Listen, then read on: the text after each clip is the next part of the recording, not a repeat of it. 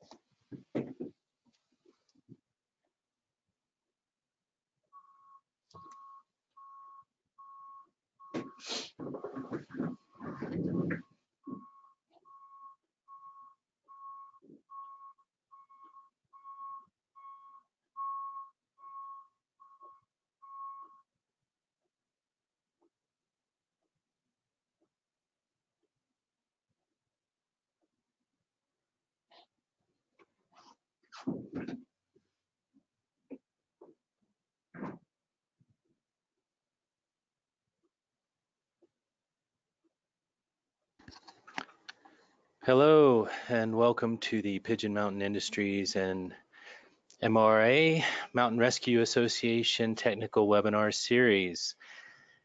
My name is Jeff Bowles, and before we begin, I would like to take care of a few housekeeping items. So during the webinar, all attendees will be muted for the entire webinar. We will have time at the end of the presentation to answer any questions you may have. For questions related to the presentation topic, you may type in and send questions at any time during the webinar using the questions function on the dashboard. You may use the chat function, which is separate from the questions function, for any other comments you may have. The webinar will last a total of 1 hour, and we will have about 15 minutes of questions at the end. So please stay with us to the end, especially if you have questions. If you are having trouble with your sound at any time, you may switch from computer to phone or the reverse as needed. Okay, let's get started. Again, my name is Jeff Bowles. I'm the Technical Business Development Manager for Pigeon Mountain Industries and the host of this PMI and Mountain Rescue Association Technical Webinar Series. Today, our presentation topic is titled Paradise Butte County Fire Search and Rescue Mutual Aid Response for November of 2018. Our presenter today is Rick Kovar. Rick Kovar has been involved with the Contra Costa Sheriff's Search and Rescue Team for over 25 years. He began as a volunteer and has been working full-time with the Sheriff's Office since 2006. Contra Costa's Search and Rescue Team is comprised of 200 volunteers and is an MRA certified team and deploys all over California.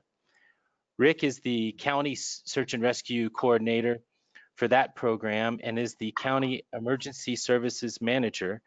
He participates on the local Type 3 Incident Management Team and instructs ICS and incident management courses as part of his duties.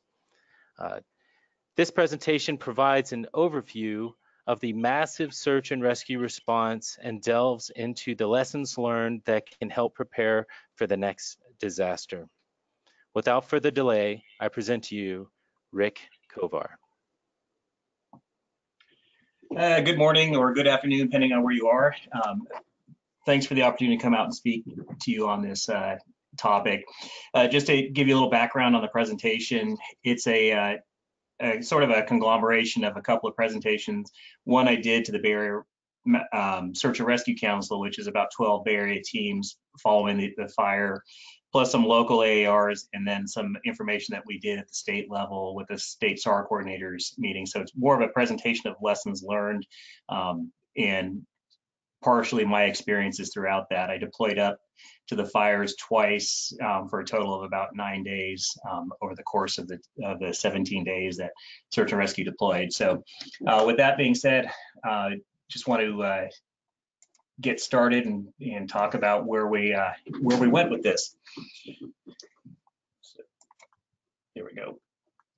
Again, my introduction is pretty straightforward. I've been doing search and rescue for many years, and in this particular event, my first deployment up there, my program, the Contra Costa Search and Rescue Team, took over incident management from the law side on like day 3 or day 4 of the SAR deployment. And during that time, and I'll talk about it in the presentation, we had 2 separate base camps going, one for the law coroner's operation and one for the fire response. And then the weekend that our program was in there, we ended up going into a unified command with fire, which was a very unique experience for a lot of us who had not been in a law fire unified command before. And so we'll talk a little bit about that.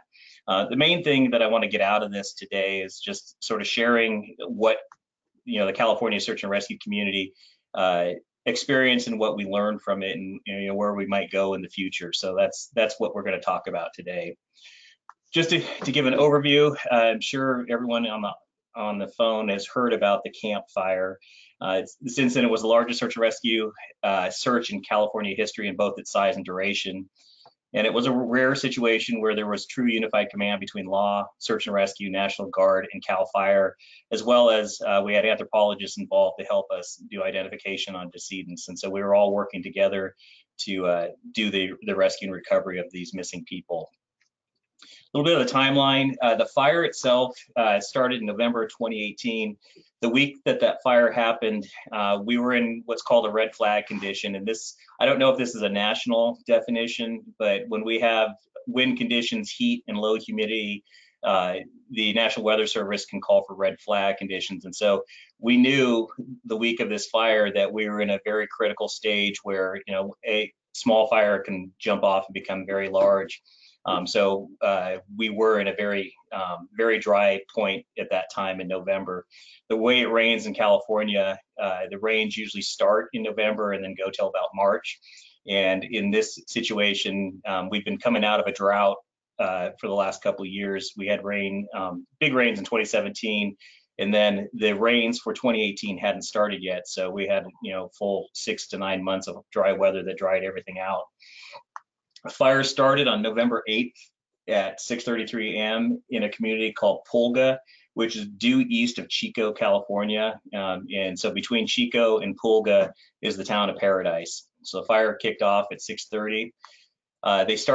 Butte County started large-scale evacuations by the morning of the 9th, and the fire had already burned 20,000 acres. And that day, November 9th, the news reports were coming out that Paradise was destroyed. And I'm about 150 miles away, and we start hearing these reports of Paradise destroyed. You sort of sit back and go, okay, that seems a little over the top, but we'll get more information and see what's happening. CAL FIRE set up its base camp in Chico, and the Butte Sheriff's Office set up their law enforcement incident command post a little closer to the fire at Butte College, which is about 10 to 15 minutes away from Paradise. And so there were two separate base camps going, but they also had two separate roles. At this time, fire was strictly in the firefighting mode, and Butte SO was really still in the evacuation mode and not the recovery mode. So they had distinct things that they were doing separately. So that's why you see two separate base camps. Within 2 days, the fire had grown to 100,000 acres. And at this time, it was already being reported as the most destructive fire in California history. They had an estimate of 6,700 structures destroyed. And mind you, a year before in October, we had the North Bay wildfires in Sonoma, Napa, and Solano County. And at that time, that was our largest fire disaster in California history. And we did have a large search and rescue response going up to that. And after that event, we're like, okay, we'll never see that again. And just a short year later, they basically tripled the size of the destruction with this fire. By November 12th, search and rescue teams, volunteer SAR teams had been requested through mutual aid and began deploying to Paradise and to Butte County to begin the task of looking for and recovering decedents in the fire zone. November 16th, which was we were well deep into the search and rescue and recovery operations. The missing persons cases jumped from 200 to a little over 1,000. I'll talk a little bit about why that happened and how it changed back down to a smaller number later in the presentation. And then 17 days later, we suspended mutual aid search and rescue operations on November 29th. So we had 17 straight days of full activation and searching for missing people. In the end, it was a total of 153,000 acres burned, 14,000 residences were destroyed, and never before had we seen that many personal homes burned out. And the death toll ended up being, give or take, 85 is the final number that we're looking at that were killed by this fire. So just give you a little context where it is in California. So Paradise in Butte County is about 171 miles northeast of San Francisco. LA is about 470 miles south of here. The Oregon border is about 230 miles north. So it's in little northeast in California in the foothills of the Sierras. So a lot of hilly country and a lot of pine and grassland in the areas that burned. Again, a little bit more context. Oops, sorry. Here's the map overlaid into the Bay Area where I come from. If this fire was here, this is the size that it would have burned out locally. I mean, again, statistically, it's not going to burn these areas. I just wanted to show you on a map how big 153,000 acres actually is. When we landed, and I'll talk about the first landing, this is what we came across. So search and rescue was deployed into Paradise to begin organized search and recovery operations. The air was still, that picture in the top right corner, that air is about what we were breathing for the first week. It was still very smoky. We weren't at risk for being near the fire itself or being at risk of getting caught in a firestorm. But the grounds were dusty, dirty, smoky, ashy, and the air was just brutal to be breathing in that time. We talk about it being the largest search and rescue deployment in California history. Over the course of those 2.5 weeks, we had 54 of 58 counties, California counties, deploy search and rescue teams. Never before had we done that big of a deployment. And a lot of it was lessons learned from the previous fire in 2017 on how and when. We had such a large area that it became readily apparent that we needed these resources. Cal OES was managing all of the mutual aid requests, and so it was a full-time job for their law coordinator up there to just be coordinating and contacting these agencies to bring in resources daily. And again, over 17 days, we were running 400 plus SAR volunteers at this event. We pulled SAR teams down from Oregon. You see in the bottom right there, we had about 6 counties from Oregon, county from Nevada that we work closely with because they're right up in Tahoe, right on the California border. And then some state search and rescue canine programs that brought in dogs. And again, we had a lot of other resources. I'm not going to get too deep into that, but National Guard became a big player, and I'll talk about them. We had forensic anthropology teams that came in, and coincidentally, Chico State, which is in Butte County, has a very large anthropology program, and they provide a lot of resources for us to be able to identify bones when they were found. And then one of the more unique things that we experienced was co-locating and working with FEMA USAR task force and state regional USAR task forces that came in and worked side by side with the search and rescue teams. So we'll talk a little bit about that as we go through this. On average, we had between 400 and 600 search and rescue personnel. On the peak, on the weekend of the 17th and 18th, the search numbers that we were managing was around 1,200, but that wasn't just search and rescue. That was the law enforcement, coroners, and the USAR task forces. But in the unified command, that's what we were working with as far as resources to do the search and recovery operations. One of the unique things that we did during the course of this event is in California, there's only a few teams that really have the depth to take on an incident management team role. And so Marin County was the first team to go in there. They're an MRA team, and they sort of set up operations in conjunction with Butte County themselves. Butte County was always the incident commander throughout this, but they relied on some of the other search and rescue teams in California to come in and help manage this large mutual aid response. So Marin County came in and started the ball running with it, getting the CP set up. And then our program, Contra Costa, came in on the 4th day. And then the unique thing that we got to experience was in the time frame from November 15th to 18th was when we went into the unified command with fire. And so I'll talk a little bit about the challenges of putting a law enforcement organization into a fire organization and seeing how well they work together. Nevada County, which was another MRA team, came in and took over for our program. So we were averaging about 4-day management overall. So when I say, Contra Costa came in there, what we did is we provided a framework, and then we had other county teams that came in and also augmented, operations planning in the logistics section. So we were just sort of the skeleton, and then brought in resources from all over to help within the command post. Monterey County, and a big shout out to them. Joe Moses, who's a commander with Monterey County, was pretty much the search manager for the whole operation, which was great to have. He's a commander, and having his decision-making authority to work with fire was great to have.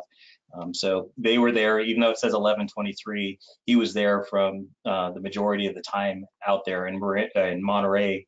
And their deputies were there for a long period of time. So I don't want to take credit where those guys were there for the majority of the time. This is just an example of what we experienced. So this was Sunday the 18th. And just for time purposes, I don't want to go through each day's operation, but this one just gives an idea of the complexity. We had over 400 search and rescue volunteers in this incident command. We had 40 county teams on scene that day, and then 500 fire and USAR task force members, as well as coroners, investigators. So we were close to 1,200 on the 18th within Unified Command, which I've been on a lot of incidences, but nothing close to the size of this organization. So it was definitely great lessons learned. We had we went into Unified Command again on that Friday, the 16th into the 17th, where it was actually a concerted effort to squish all of these different resources and jurisdictions under one command structure. One of the things that we struggled with in that first week was trying to manage all of these search and rescue teams. And in typical searches, when we're looking for a missing person, we write a plan for a individual team of 4 to 6 search and rescue team members and give them the parameters of what they're going to do and where they're going to do it and how they're going to do it and how they're going to report it back. And so we were spending a lot of time, when you think about 600 to 800 individuals that are divided into different response teams, writing individual plans, and it really slowed the process down. And it took us a little bit of time, and then we transferred over to planning for groups, branches. And so from the incident command perspective, in the plan section, we started writing general plans for, okay, the branch coordinator is going to be responsible for 8 strike teams. And we just wrote the general orders for that branch director and then left them up to their own devices in the field, basically a field incident command post to then, within a geographic area, use their resources and tell them where to go and how to go. And what this did is it really streamlined our planning process. And it was just something, because we hadn't worked something this large, we had to evolve as we were doing this exercise. There were few specific missing person searches to work on. During this, we had a separate coroner's investigation operation. And so a missing persons report would come in, they would enter it into their system, they'd work on it, and they'd come up with a location that this person was last seen. And then they would, at some point, the investigators would then pass that information on to our plan section to write a specific plan to go search that area. And so we called that targeted searching, and we tried to do our best to do targeted searching, using resources effectively. Go to this trailer and look to see if you can find Mrs. Smith, who's been reported missing. This backed up a little bit because there were so many missing person reports that came in. They started bringing in mutual aid detectives to help that operation to carry out these missing person reports. And just to give you some anecdotal on that, so we started out the week with about 200 missing persons, and then Friday the 16th, after a press conference, the number jumped from a couple hundred to over 1,000, and it got back to us in the command post like, whoa, where did that come from? And so what was happening was people were just calling in and saying, hey, they hadn't seen this person or that person, and they live in this at this location. And so every one of those reports then became a missing person. And so then the investigators had to deconflict that, because if it was Thomas Smith or Tom Smith or T Smith, a lot of times that came into 3 separate missing people. And so that's why the numbers jumped, is they just got really good at documenting all of these missing people. The problem was then they'd have to go in and investigate and find out if that's the same person or that's a different person. And there was one that I still remember, where someone called in and said, hey, we hadn't seen Uncle Joe, and he lives up in Paradise, and we haven't heard from him. So they go in, they do their investigation, they run him out, they look for any information, they find out he died 4 years ago. That was still a missing person until they could report and investigate it. So we were dealing with a lot of that as well. So that's why you saw these numbers that were so high. And then it just took, good old fashioned gumshoe work to bring those numbers down to a little more manageable level. We had targeted searching where we were sending teams to specific locations, but the majority of the searching were just basically map coordinates, where we took pre-designated evacuation zones that Butte County had already designed and created strike teams and search teams to go and work that zone during their course of deployment that day. So the sheriff wanted to ensure that we left no stone unturned, and so we turned to house searching. So within that evacuation zone, every residence had to have a level of searching, so that before we were able to open the burned out area to the community, Butte County was comfortable that we weren't going to have people go back to their burned out house and find someone's remains in there that we might have missed. So there was a concerted effort to do a very thorough searching. We had to, when a lot of these structures, there were a lot of mobile homes there. When they burn, they basically burn out and the roof falls on top of it, and the roof's somewhat intact. So every one of these residences, we had to go in and tear the roof off to get in to look for these decedents. So it was pretty tedious and time consuming. So we estimated by looking at what our searchers were doing, we estimated that it would take to do a very thorough search on each house, about one house a day per search team, with a very thorough search approach. And so with 14,000 houses, we did some really rough math, and don't quote me on the math on this, but we determined that we would need 600 searchers a day for up to 18 straight days to clear this location. So we knew fairly early on this was going to be a monumental search task. We learned pretty quickly in our unified command that law enforcement and fire have somewhat different priorities in how they run an operation. So when I talk about the law enforcement fire unified command, we went into unified command with fire once active firefighting was over and it became a much larger recovery operation. Fire does incident command system very well. Law does it very well, but we sometimes speak different languages. Fire's prioritization was repopulation and the whole planning process around each day's activities.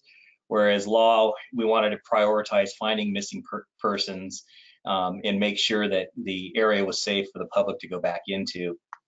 Going back to the IAP planning process, this became a very large challenge for us. That first Friday, when we started to go into the unified command, we were working in our command post up in Paradise, and we knew we were moving into a base camp.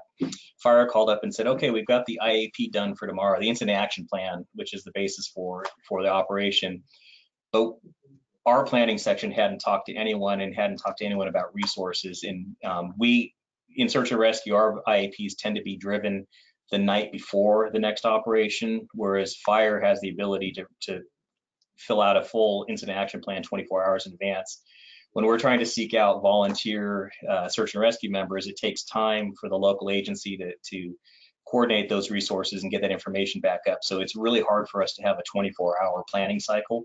So we struggled with that. So fire just published a large incident action plan, basically ignoring all the law side of it because we couldn't get that information in there. And we sort of had to agree to disagree that that's what we were going to do. It got better once we were all co-located, but it was a struggle throughout the week and a half that we were in that unified command on prioritization and whose priorities took precedent.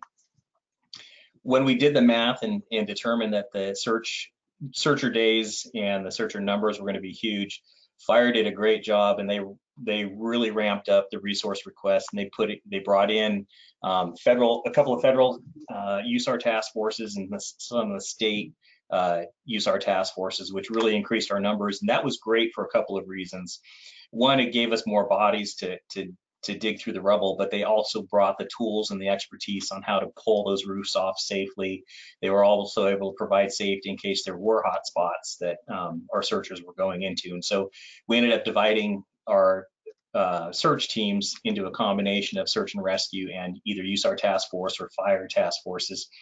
So that worked on the field level, on the boots on the ground side. The unified command worked out really well.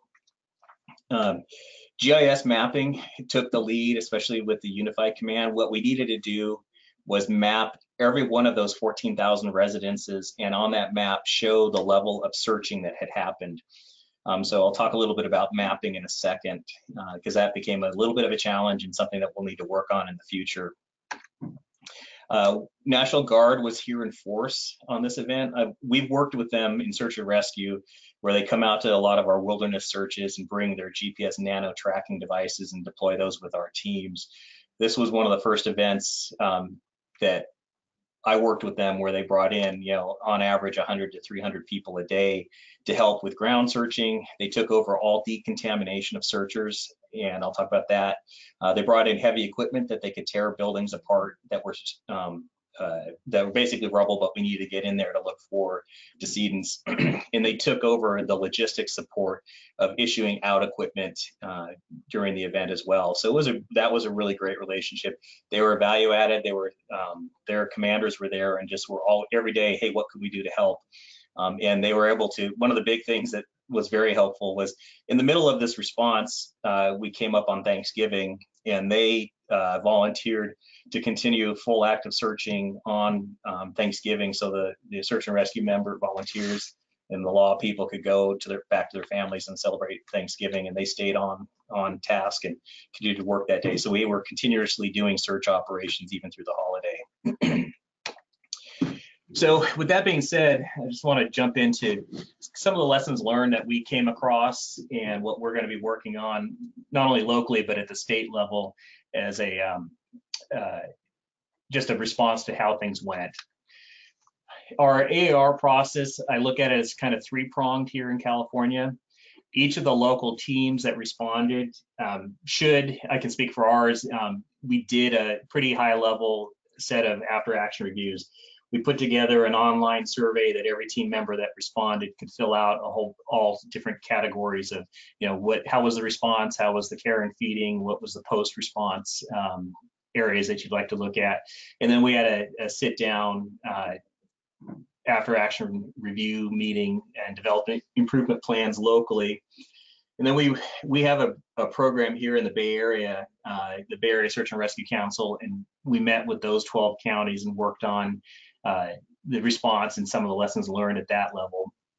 And then in California, the state search and rescue coordinators meet quarterly, which is sponsored by the California Office of Emergency Services. And so they had an online survey that was developed by Marin County that all the counties could fill out. And then we sat down at a quarterly meeting and talked about lessons learned and strategies going forward.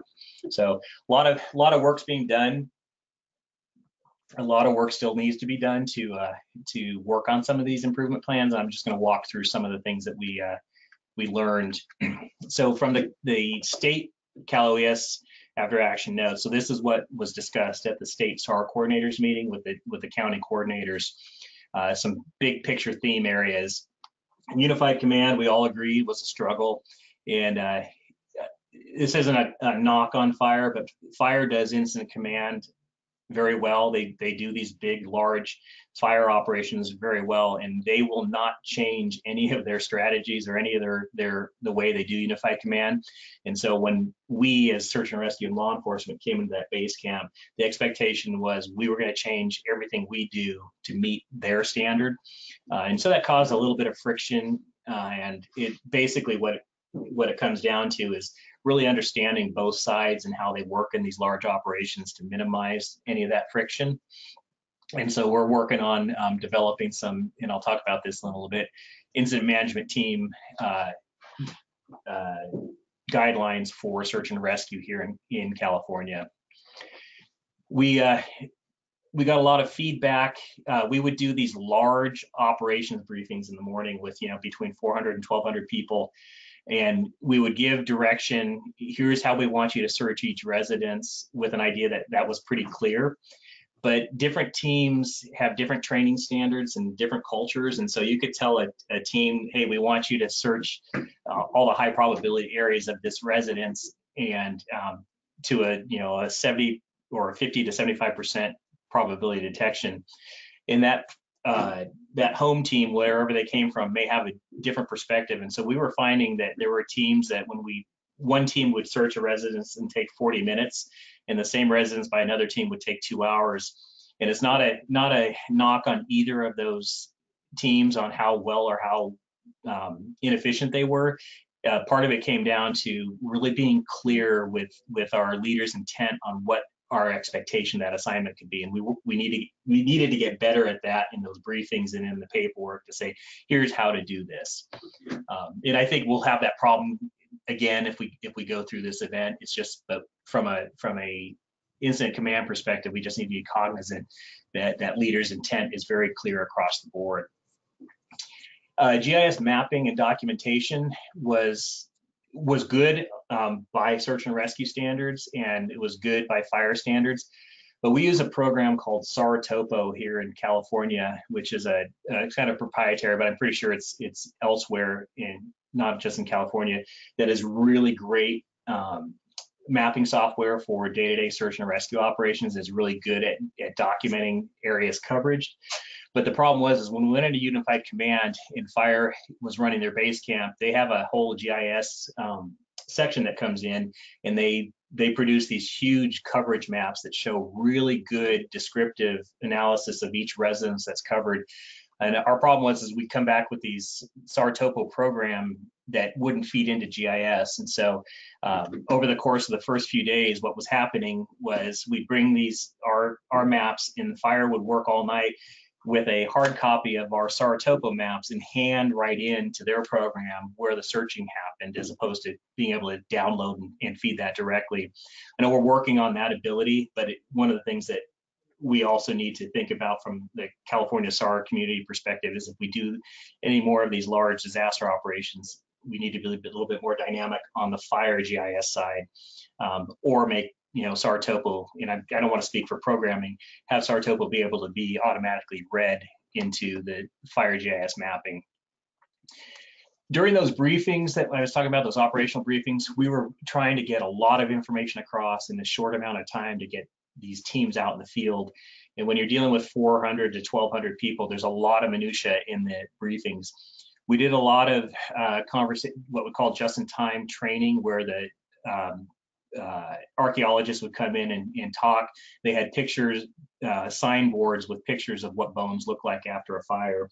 But it turns out, again, what command thought was the points that we're getting across weren't quite as clear to the operators in the field. And so what we need to do next time, or to be better at, is making sure what our briefings and our just-in-time training really are as specific and in-depth as possible.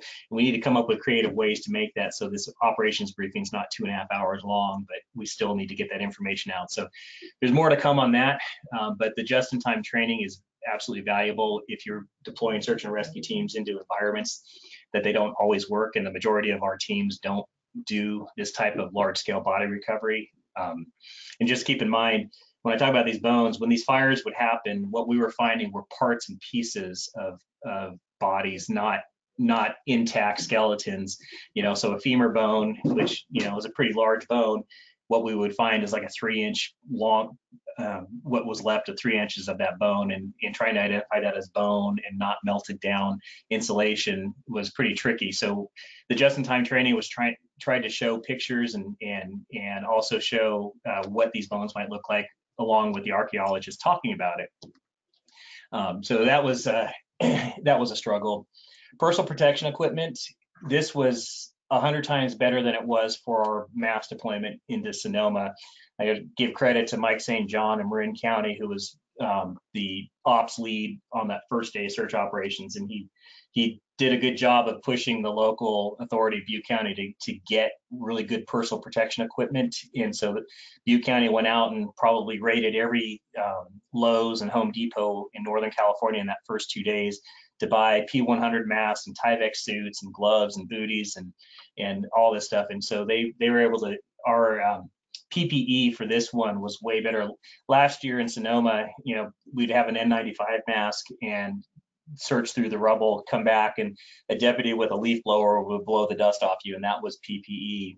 This time around, we had full Tyvek suits. We had the really good particulate respirator mask with filters, gloves and goggles, and so that was a big step up.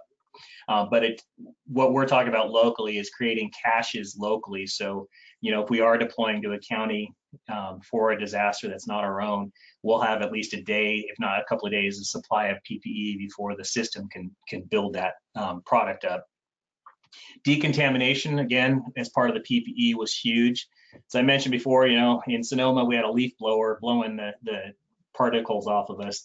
This time around up in Butte, National Guard brought their full decon stations, and so we had tents and washing stations, and every team that would go out for the day, they'd go and do their business. They'd come back, and before they do anything, they'd go through a decon station and get cleaned off, and as well as the canines that were up there, they got cleaned as well. Logistics, I thought, was very well done considering the size of this. The first few days it was a little tricky, but when you bring in a couple hundred people into a disaster zone, it is going to be tricky. But Butte County did an awesome job. I would hate to see what their credit card bills were for that first week, because they were just going out and any request that was made, they'd go out and try and fill it before we moved into this unified command where a fire base camp took over. There was a lot of scrambling around, but again, it was a great job.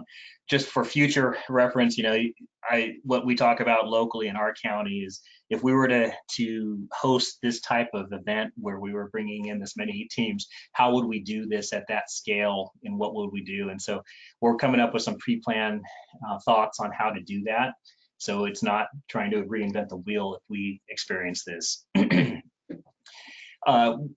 I mentioned a little bit before that we had sort of pre-identified a couple of programs here in California that were sort of taking the lead as far as the SAR management teams were concerned. And so a lot of our discussion at the state level is coming up with, we're updating guidelines for creating both in-house for each of the county programs to create an incident management team locally. But at some point, we're going to be creating these regional incident management teams in California. So next time we got to push the button, instead of calling up an individual county, we'll deploy a state search and rescue incident management team. A lot of work to be done on that, but that's really the evolution. That's where we're going here in the next year or two. The coroner's missing person investigation it was really good. I mean, there was a lot of resources put into this from a lot of agencies throughout Northern California. Where there was a little bit of a disconnect that we constantly had to struggle with was getting the coroner's investigation information over to the planning section to be able to execute and develop plans for future search operations. And it's tricky because it is a coroner / missing person law enforcement investigation. So we have to be cognizant of the sensitivity to that type of investigation, but also work on making sure that there's a collaboration. So we are keeping a good assignment flow going for investigations that are dealt out. And one of the things I did when I was in there is I took one of our people and I just made them the coroner's missing person liaison, and I just had her every half hour go over to that section and get as much information as she could to bring over back to plans to be able to execute things, and that worked out. And so one of the things we'll do next time is make that a structured position, that liaison person, to be able to keep that information flow going. Just to sort of give you an idea of resource management, we still do everything very much by paper at this size level of event. And so sign-in is all paper-driven, and tracking T-cards is paper-driven when we're dealing with 400, 600 people. So this is a very fancy filing system you see on the right. It's a line paper that we just track each of those our counties and what they were bringing on this particular day. We were getting this information, basically the law duty officer who was doing the mutual aid coordination would write this down, and then we would have to take this information and put it into our planning process to create the plans for each of the operational periods. So it's a lot of different counties. One of the things that is a huge benefit in California, and again, I can't speak for the rest of this country, is we have a set of standardized guidelines for training for search and rescue. So when these teams show up, we know that there's at least a basic level. There's 20 teams in California that are MRA certified, and so a lot of other teams don't have that basically patch on their sleeve where we can go, okay, we know that they've trained to a certain level, but we know that all of these teams have a rudimentary basic level of training, so we are able to put them in with the knowledge that they're going to be able to effectively do the task that we're requesting of them. And so that's a huge thing in California, to be able to know that when we call for mutual aid, we're getting the right resources. And it's a typing system. We basically have 3 types typing structures, type 3, type 2, and type 1. And each one of those has a definition of training. Type 1 is basically a wilderness search and rescue member that can meet an MRA standard. And the type 3, at least in my county, is about 50 hours of urban suburban search and rescue training.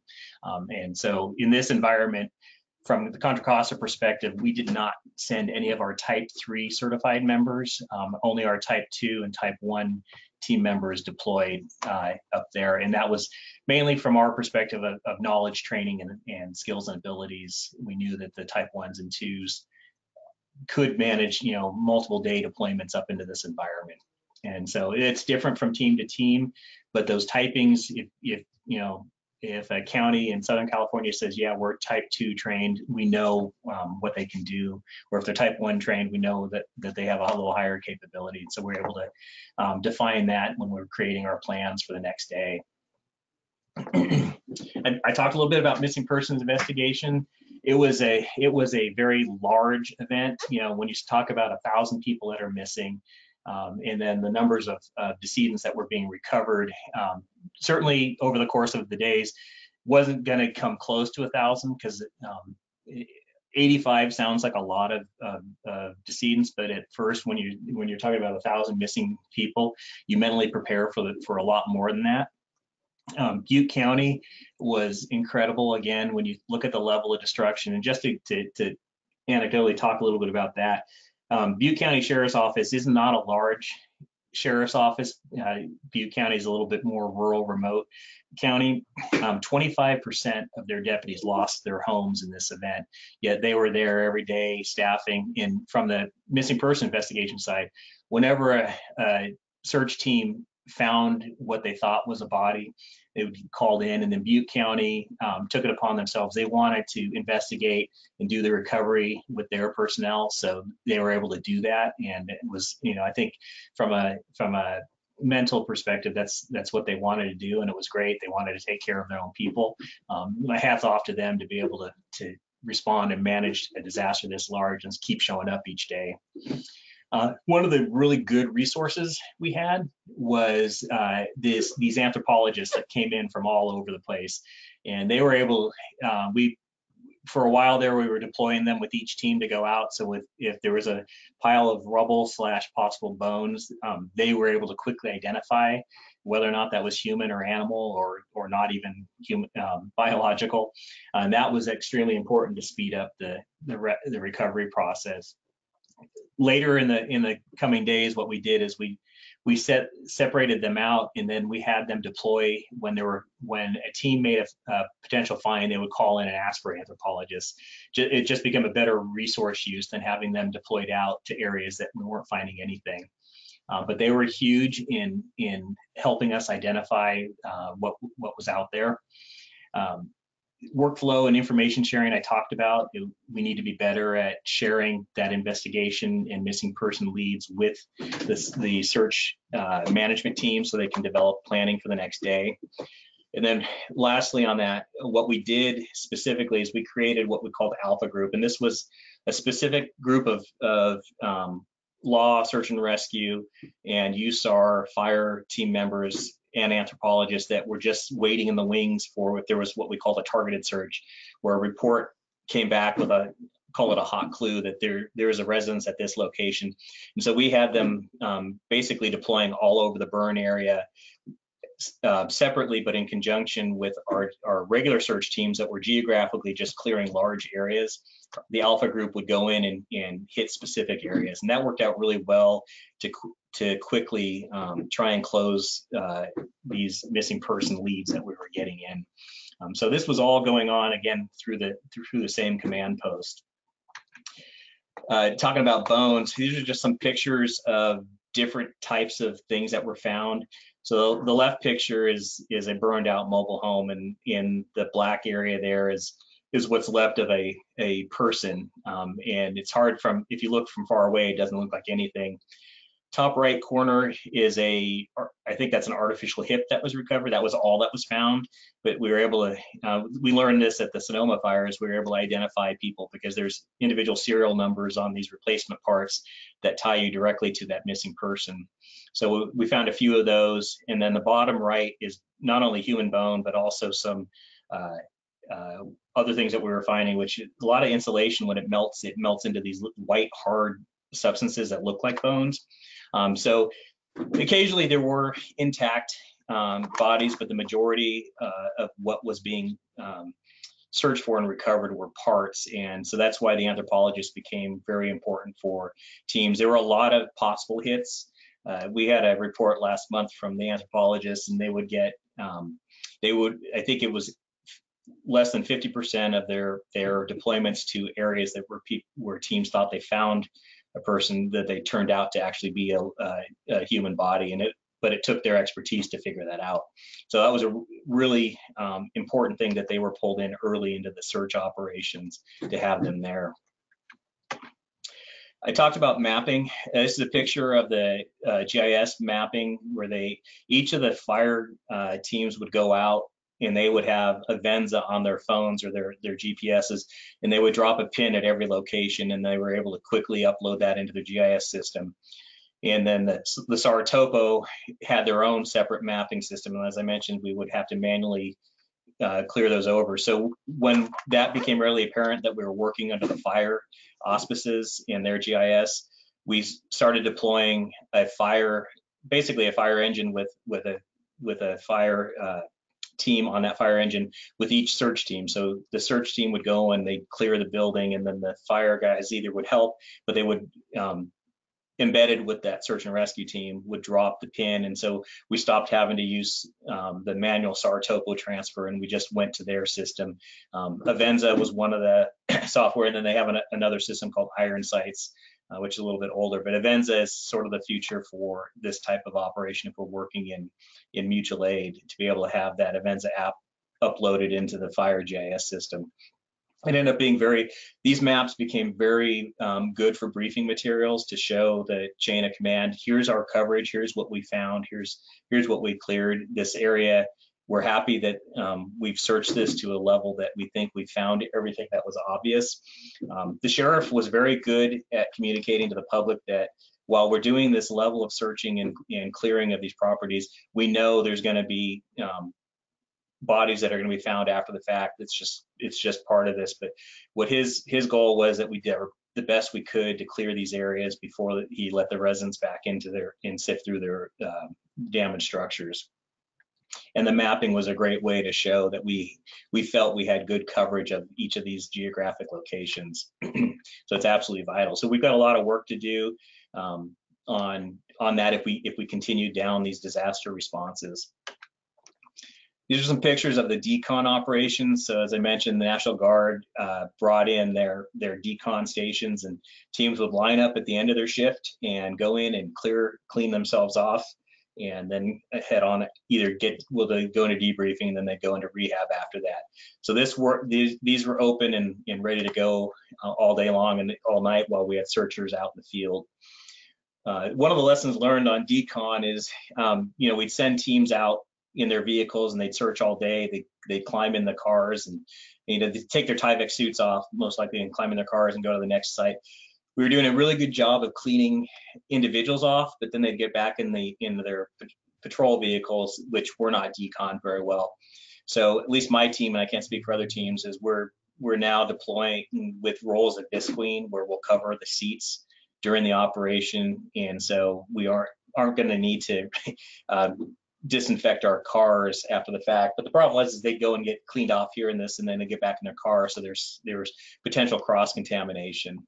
So again, decon was 100 times better than it was for the Sonoma fires, but we also still had things that we needed to learn from. So we're getting better, and the only thing I can say is each of these events, if we're getting better, that's a good thing, and not going backwards.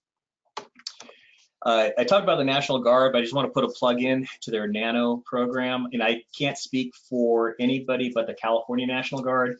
The California SAR community works with the National Guard a lot on searches, especially in remote areas in the Sierras. And these guys come out and they give us these tracking devices where it gives us real-time tracking, 24/7, two-way, not paging, but a text system where we can actually text back and forth information, which is a great thing. And back in the command post, we can track individual teams with these things. So again, I can't speak for outside of California, but if you have National Guard programs and you're not sure if they have a nano program, it's something to reach out to your local Guard programs and see if they have that. Our National Guard are really good at deploying on our normal missing person searches. And then for this event, they were great as well. They brought huge caches, and we're starting to communicate and negotiate with them about having these nano devices deployed permanently with our individual home teams so we can use them. Still more work to happen on that, and a lot of negotiation with the federal DoD people on that. But it's the way of the future as far as being able to provide large scale GPS tracking and communications with your teams. I'm going to not show the drone footage, but I think you guys will have access to these slides. There's a great YouTube video so you can sort of get an idea of what the destruction looked like. And then Alameda County, which is the county right south of us, and Contra Costa County have very good drone programs as part of their law enforcement operations. And we deployed along with Alameda up there, and our drones mapped all 150,000 acres of the burned area with 360-degree images, which are really good from a post-event recovery, as well as during the event being able to analyze terrain and look where we wanted to put searchers. So drones in at least in Northern California are really becoming part of the normal deployment package on our disaster responses. Worked out really well. So those are two links that you can see sort of the work that the drones did.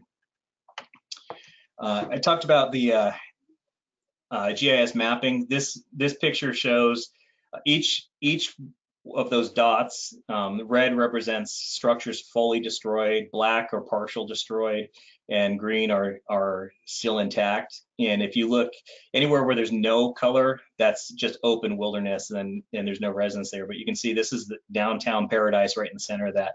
Completely, the level of destruction that this fire created was nothing like I'd seen. Going up to Sonoma, Napa, and Solano fires the year before, it was 4,000 structures were burned, but it was hit or miss. There'd be a couple of houses, and then there'd be a clear area of houses that didn't burn. Here it was just like a bowling ball went over this whole place and just burned it out. This link can show you specifically house by house the information we were downloading and what they're using from the recovery side to show the level of damage. So there's a lot of good technology out there that's tracking destruction and damage for recovery purposes. I'm going to show you some pictures just to walk through. When we landed that first week, we were working in a very austere environment. The search and rescue law enforcement command post moved from Butte County up into downtown Paradise, and we were at the lovely Tall Pines bowling alley.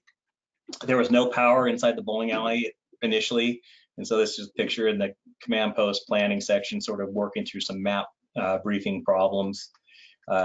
This was operations briefing with group leads inside the bowling alley. We ended up getting power in there because we brought a generator in and plugged in. In California, all bowling alleys are smoke free. I can't speak for the rest of the country, but this picture is not real clear, but you can see there's a haze. We were working in a haze. It was like bowling alleys in the 70s here with the amount of smoke that was just billowing around. Some more pictures in the dark working in the plan section early on in that bowling alley, developing plans for the next day.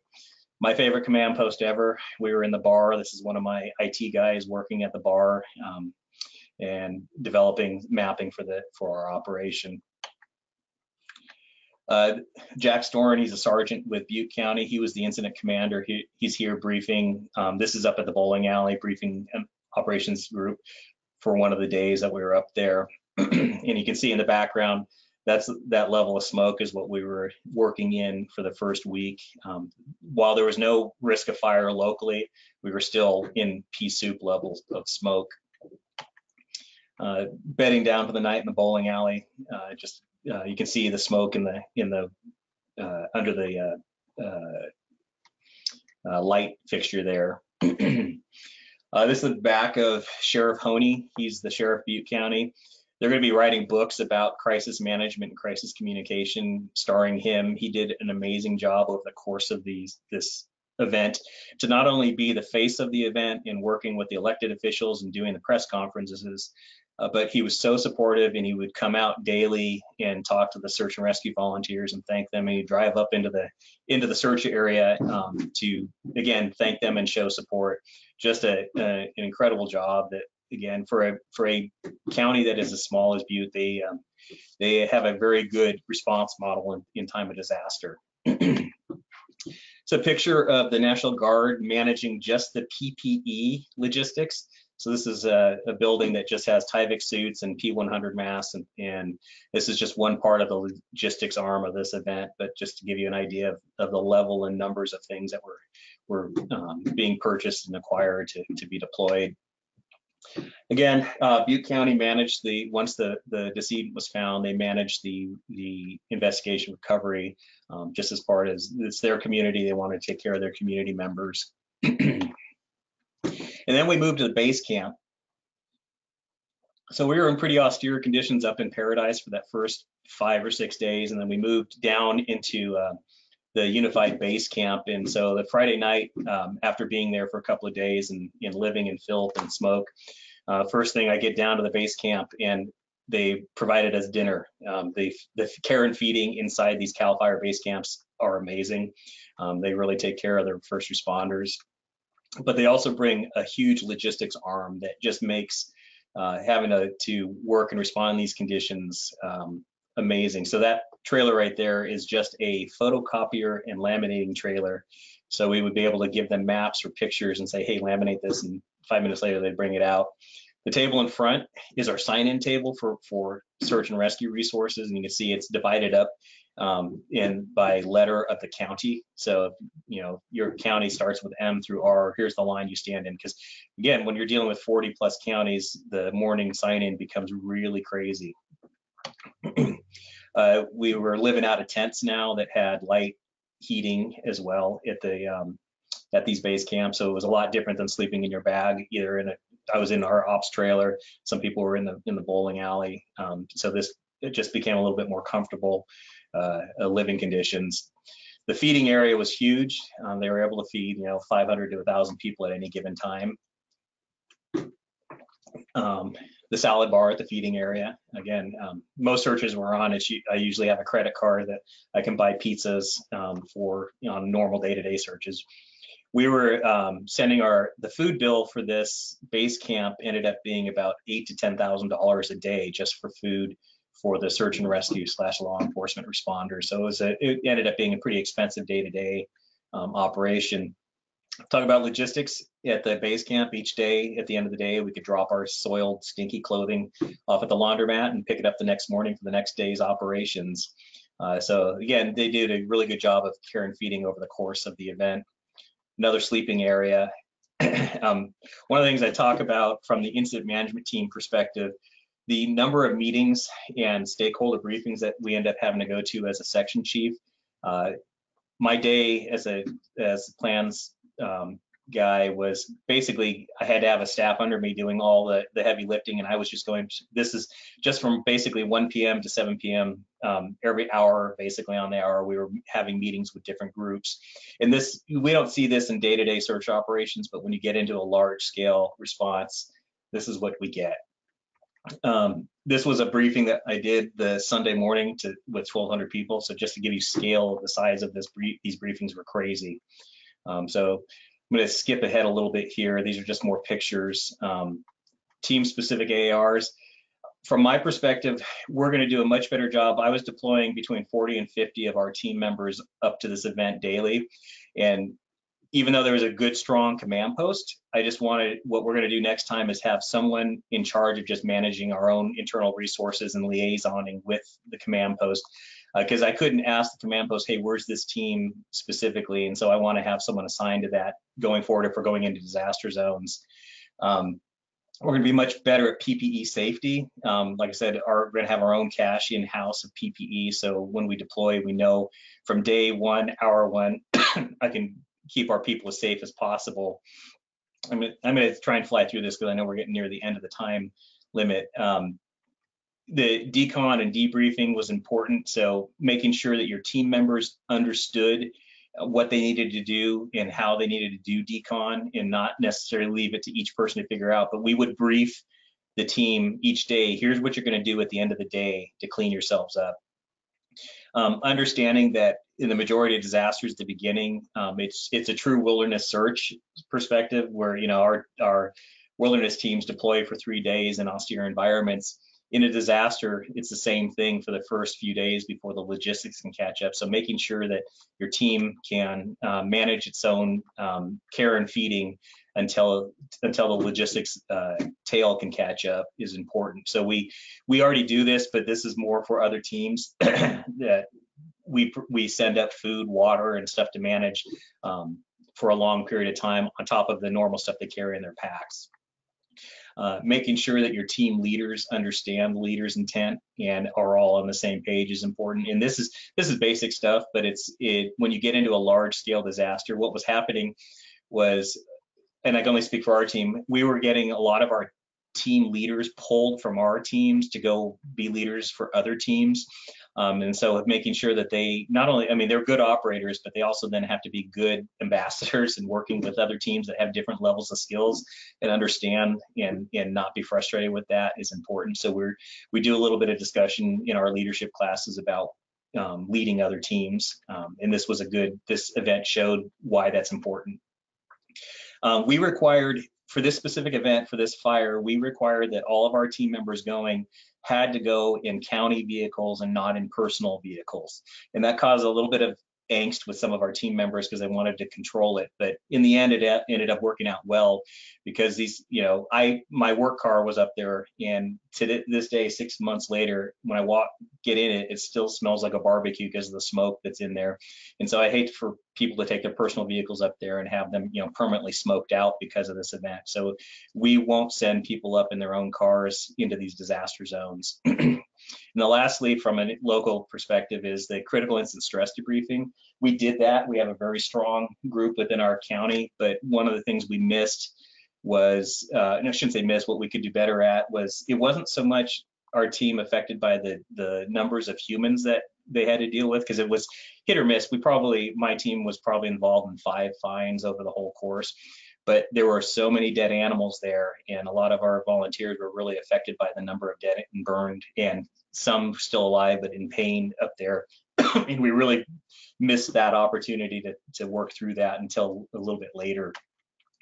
We're at the state level, we're going to really be developing this incident management team program, and really around how to develop and be really strong at developing the incident action plan, publishing and process. I want to just skip through here so we can get to questions. I apologize for going a little bit long. Developing SAR depth, so we have enough people from team to team to be able to fill a lot of these management positions, specifically technology specialists, volunteers who can actually be section chiefs and branch directors in these mutual aid operations, enough equipment to be able to deploy. We only have a few search and rescue teams that can go up and set up a command post anywhere. And we want to make sure that we're going to try and build that out so there's more local teams that have that ability. We're locally, our team, we have a USAR program, an urban search and rescue program, and we're really changing that to an all hazard disaster response program. So not really always focused on earthquakes, but now we're focusing on deployments to floods, fires, and earthquakes. So it's a little bit of evolution on our disaster. And lastly, the thing I really want to point out is some of the things that search and rescue did. The team performance of all of those 50+ teams that went up there was amazing and incredible. And I didn't hear I didn't hear any personnel problems or any really issues where people weren't getting along. That was great. We had a lot of good people step up into leadership roles. This was a very stressful environment, and looking for people that have died is really tough. We had really good leadership out there working with each of the teams and making sure that they stayed on point and on task, and were able to process. Incident management, again, we brought in program managers from lots of different teams that step in and help and work together. That worked out really well. And just the Semper Gumby attitude, the ability to come into an environment no one's ever worked in and be flexible and mission driven was amazing. As I just mentioned, mission focused was huge. Everyone was there for the right reasons. And one of the last things I want to point out was the fact that we had, hundreds and hundreds of SAR volunteers, and not to mention law enforcement, fire, and the National Guard, but our number of injuries with this event was minimal at best. We had a couple of heat-related issues, a twisted knee. I think the worst we had were 2 cat bites where some SAR volunteers tried to rescue some cats and got bit and ended up having to go to the hospital. But overall, the injuries, it's just a testament to the training and experience of our responders, that they were in an area where it was very easy to get hurt and they didn't. And so that's again a testament to California training and expectations of their SAR team. So I want to end on that point, that there was some really good professional response from the SAR volunteers throughout the state. Most destructive fire, again, 14,000 homes. I just can't equate that to anything. That's just crazy. Largest SAR response, extremely challenging, stressful conditions at all levels, but overall, we were able to, within 17 days, we were able to clear all of those 19,000 structures to a level that the sheriff was comfortable to repopulate into those areas. It was a challenge integrating fire law and search and rescue, but again, we failed forward and it worked out really. As frustrating as some points got, everyone was there for the right reasons and worked well.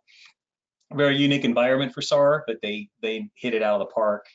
Some of the questions we're talking about now is, what are the long-term health issues of, annually sending SAR members into these really destructive, smoky environments, and so there's more to come on that. I don't want to spend too much time there.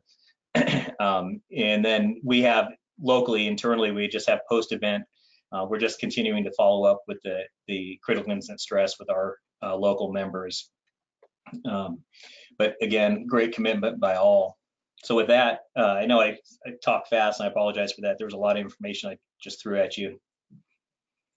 I'll give it back to the moderator for the next steps. Thank you, Rick, for sharing the details and lessons learned from that devastating fire. It's such a huge operation to manage. So thank you. We will now answer the questions that I gathered during the presentation, and if anyone has any additional questions, please submit them now using the questions function on the dashboard. Rick, you may have answered some of the questions during the presentation, but it will be important to highlight some of these to restate the takeaways.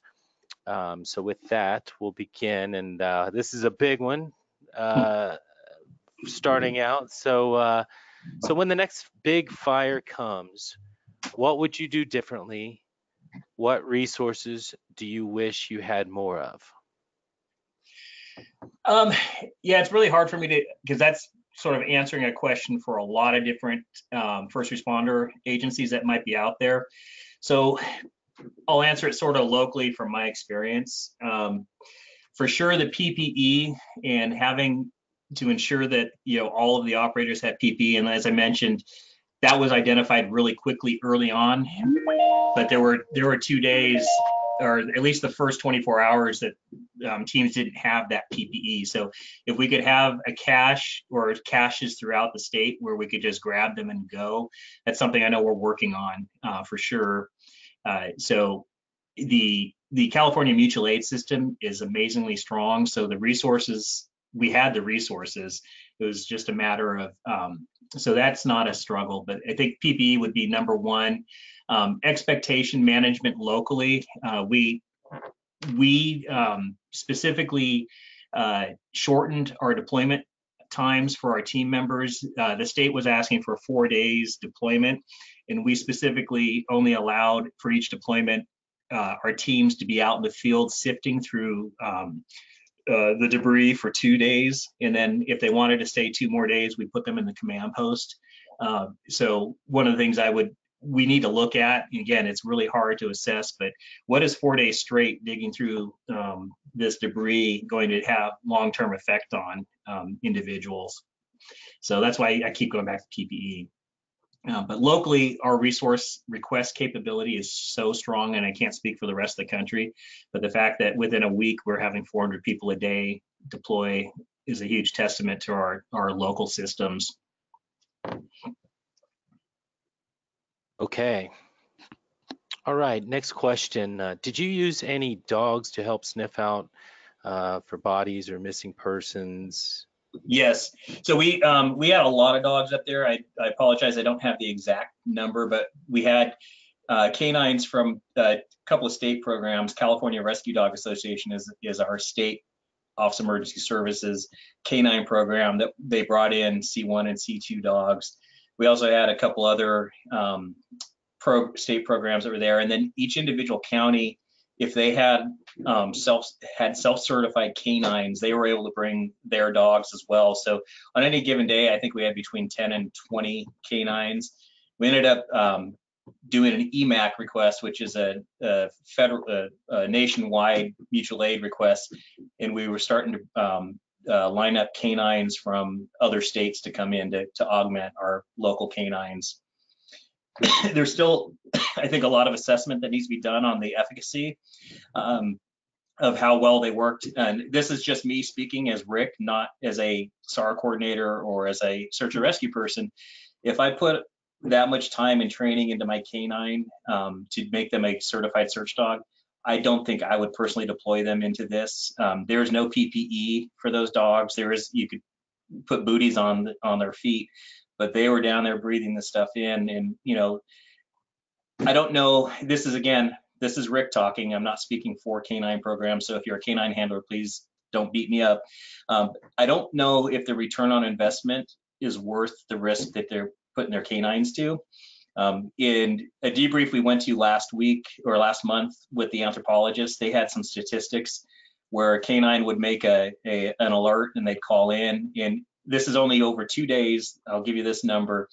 They had 19 alerts by canines that they went and searched for remains, and they only found remains of one person on those alerts. So I think there's a lot more training that needs to be done on searching for human remains in an area where, you know, bodies have burned down to, you know, small little pieces of bone. So it's, again, me anecdotally talking, but I think there's a lot more work and research that needs to be put in to see if that's an effective use of that type of resource. Wow, yeah, I can see how that would be an issue just from the magnitude of the fire and how badly everything was burned. On that note too, for the next question, how many persons remain unlocated? Anecdotally, there's 1 to 2 that are out there that may or may not be in the burn area. They think that they found all of the, I'm trying to think of the right term, 85, but there's, I believe, 1 or 2 that they're not totally sure if they were there or not, but they haven't been able to close the case. Okay, next question. Could you touch on safety procedures and major safety concerns? For instance, did each team go through a SAR-GAR check? So yeah, SAR-GAR, I can't speak that every of those 54 counties, if all of them understand SAR-GAR. If they're a MRA team, they do. So we had a safety briefing in the morning, and as part of the IAP, there was briefings, written material, but the safety briefing was rather copious during the operations brief in the morning, and we actually had a safety officer assigned who would touch on all the safety issues. And then the expectation is, when they get the assignment, that the team leader goes through the safety briefing and the IAP. With that being said, some of our big areas of concern that we had were, this being somewhat of a rural community, there were a lot of wells, there were a lot of septic tanks and we found a couple of places where it burned out, where people could step in and fall into a septic tank, and multiple locations where that could happen. And so we briefed very heavily on be careful when you're working around these residences. And luckily, we didn't have anyone fall in to that. But I think there was a fire pickup truck that actually dropped a wheel into one. No one got dirty or wet or anything. But yeah, that was a huge one. We also needed to make sure that everything was de-energized in the area. And because this was such a large burned out area, that was, we felt a lot safer with the de-energization of the lines. The year before in Sonoma, because of the fire being bouncing all over a community, we weren't always 100% certain, had to wait for PG&E to come and tell us that this area was de-energized. So that wasn't as big a concern. But again, and the last thing was, one of the things post-fire that happens is, I think fire has there's some statistical analysis about tree burns, in that I think within 72 hours, they don't fall down right away, but they do start falling within 48 to 72 hours. And just warning our teams as they're searching around these burned areas to not have a widowmaker come fall down on them. So we requested and briefed them on the fire side of the LCES, and having lookouts and doing safety each time each residence they went to, that they did a 360 perimeter. But going back to the GAR, we didn't brief overall to GAR, but I know our team, the team I've managed, does use that on each assignment they go out on. Okay, and this is kind of along the same lines, if there's anything you want to add. And there's a question that says, do you have a process for documenting SAR volunteer incidents and injuries? Yeah, well, in California, we have a very strong system. The state has what's called a disaster service worker program, and it's basically our insurance for volunteers that the state manages. So each volunteer has to sign this form, and then if there's an injury, at least I can speak locally. So if there's an injury, we have our own reporting procedures within the county, where it has to go to risk management, as well as my chain, and documented. And then the DSW side, I have to report to the state SAR coordinator that we had an injury and start that process. So if the injury happened at the event, or within, a week of the event, we have a really good process for that. In addition, what I've done locally here is I've taken the sign-in sheets for each day for Contra Costa's response, and I put a copy in each person's folder that said on this date they responded to this event. And that's as bad as it sounds, that's for long-term planning. Post 9/11, these firefighters and police officers are coming down with cancers and things.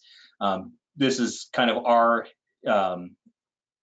preparation for that potential. I'm not saying it's going to happen, but I certainly want to have a record somewhere in someone's file if someday they come down with mesothelioma, and it's linked to disaster response, that we can show in their file that, yep, they were there. Okay. One more question, and then there's a couple of questions that I'll cover at the end. But did you have any issues using, or challenges using drones with regulations and so forth? So yeah, there's a lot of coordination that has to happen.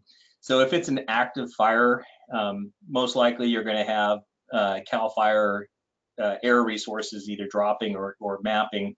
So our drones can't go into any of those areas, but they absolutely have to coordinate with the air ops person. So where our drones were working were in areas that were completely burned out and there was no more firefighting, but they had to get permissions and they had to file their plans. And I think, I wasn't with them, but I believe they had a CAL FIRE person with them as their liaison while they were doing that. So just in case there was going to be a shift and all of a sudden there were these firefighter planes and helicopters coming through. One of the interesting asides that we had from an air ops perspective was the president came for a visit. And when the president comes for a visit, all air ops have to stop, even firefighting air ops. So again, that didn't affect our part of the management, but it was very interesting to hear that all air ops were ceasing for the couple hours that he was touring. And so that's a bigger picture logistics issue. Okay, and I just got one more question in here that I think is important. It says, what programs were used for the online survey, and could we get a copy of the questions asked? I certainly can get you a copy of questions asked. My team used SurveyMonkey. Marin County put together the survey for the state, and I can't speak offhand what that is, but I know we can follow up and create that. But I can provide you with a copy of our SurveyMonkey, and then you can put that out if you want. Okay. And then there's a couple of questions regarding about the presentation being recorded, and you will be able to access the recording at www.pmirope.com. And there was another question about, will this presentation be available? And so if you have anything else to say about that, please add that now, and add any final words. Otherwise, yeah, they can see this in its entirety at pmirope.com. Yeah, I don't have a problem sharing this. There's nothing secret squirrel or shedding negative light on there, so that's fine. One thing I didn't do is I didn't put my contact information on there, and I don't know if you have a way, if people have individual questions, they can contact me offline as well. If you want to go ahead and state it now if you want, and I think we can also provide something to the MRA members. We can send an email out if they have any questions there too. Do you want me to give the email out, or do you want to wait till that? That's up to you. Go. Okay. Go. So it's RKOV as in Victor A at SO, that's Sam Ocean, .cccounty.us. So 3 C's .us. So RKOVA at SO.cccounty.us. Okay, great. Do you have any final closing comments to make? No, I appreciate the time to present this. I think the big thing, I'm a big proponent of after action and improvement plans, and our individual program is doing a lot of things that we've learned from this event. So I'm more than happy to share those, and as well as what the state is doing. I don't want to speak for them, but I can high level talk about, again, we're really going to focus on incident support / incident management team development of our individual SAR teams to be able to really backfill some of these incident or section specific positions on this type of event. I hate to be trite, but these type of events seem to be the new normal. 2 years ago, we thought that fire was crazy in the North Bay. And then this last year, we had several in California that were huge. And this one in particular was beyond huge. And so we just need to be prepared for this type of event going forward and treat it almost like business as usual. Agreed. And this is one way to get prepared for those future events. So I want to say thank you to Rick Kovar for sharing this important information with the search and rescue community. I would like to say thank you to everyone for attending today's Pigeon Mountain Industries and Mountain Rescue Association technical webinar series. Again, this webinar has been recorded and will be available soon at www.pmirope.com. And we will have more webinars coming up soon, and they are always held on the first Tuesday of the month at 12:00 p.m. Mountain Daylight Time. And we will be sending out notifications via email and social media, so watch for future important topics in technical rescue. This is the end of the webinar. Thanks again, and have a great day.